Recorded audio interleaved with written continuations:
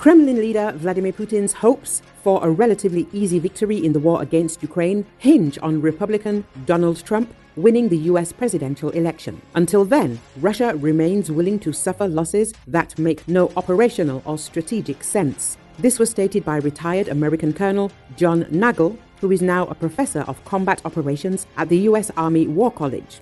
In a commentary to the Wall Street Journal, he pointed to Trump's promises that if he gets another presidential term, he will seek a quick peace agreement between Kiev and Moscow, although Putin has made it clear that he wants Ukraine to capitulate. Ukraine continues to inflict losses on Russia that would be unbearable in any country that is not an absolute autocracy, Nagl stressed. The Wall Street Journal reported on the difficulties Ukraine is experiencing as it enters its third year of full-scale Russian invasion, especially ahead of a potentially dark winter. The occupation forces continue their relentless advance despite heavy losses, while Western leaders seek a strategy to end the war. Arms supplies from partners are limited and slow.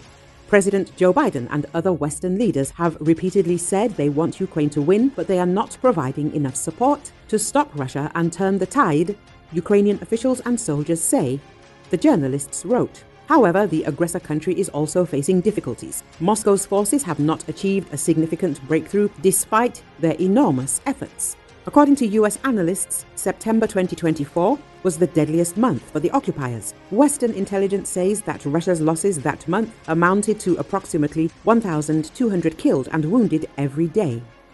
The Wall Street Journal, citing opinion polls, stated that the number of Ukrainians who are ready for negotiations is gradually increasing. But this does not mean that they are ready for concessions, the publication emphasized. According to an August poll by the Democratic Initiatives Foundation, less than 1 in 10 citizens would be willing to give up some territory to Moscow to end the war.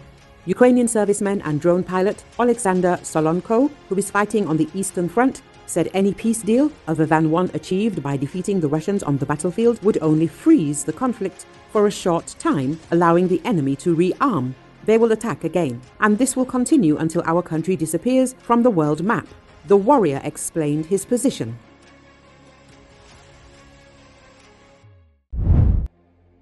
A Russian court on Monday convicted a French citizen of collecting military information and sentenced him to 3 years in prison.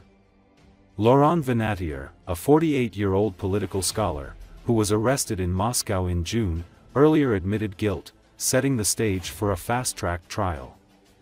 His lawyers asked the court to sentence him to a fine. In his remarks before the verdict, Venatier, speaking Russian, reaffirmed that he fully recognized his guilt. Detentions on charges of spying and collecting sensitive data have become increasingly frequent in Russia and its heavily politicized legal system since Moscow sent troops into Ukraine in February 2022. Venatier's arrest came as tensions flared between Moscow and Paris following French President Emmanuel Macron's comments about the possibility of deploying French troops in Ukraine. Russian authorities accused Venatier of failing to register as a foreign agent while collecting information about Russia's military and military technical activities that could be used to the detriment of the country's security. Venatier is an advisor for the Center for Humanitarian Dialogue, a Switzerland-based non-governmental organization. It said in June that it was doing everything possible to assist him. The prosecutors charged that Venatier had collected military information during his meetings with 3 Russian citizens in Moscow in 2021-22. The Russian citizens weren't named in the indictment. The charges carried a prison sentence of up to 5 years, but the prosecutors asked for 3.25 years in prison, given that he had fully admitted his guilt and cooperated with investigators.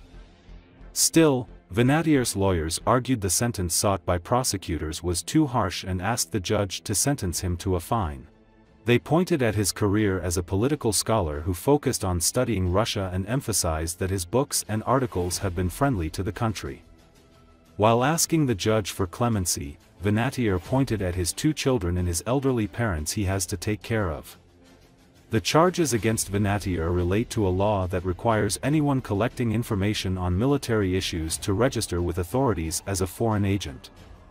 Human rights activists have criticized the law and other recent legislation as part of a Kremlin crackdown on independent media and political activists intended to stifle criticism of its actions in Ukraine.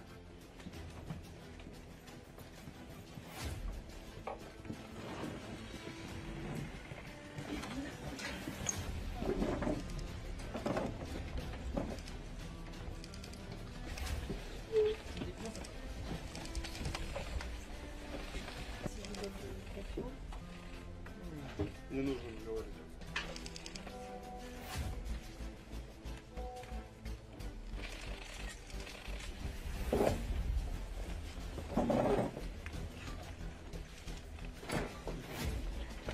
Заканчиваем съемку, уходим. Уходим. Просто слушай. А можно тоже? Это я по мне получу. Что непонятно было сказано? Выходим. Все выходим, что непонятно? Выходим.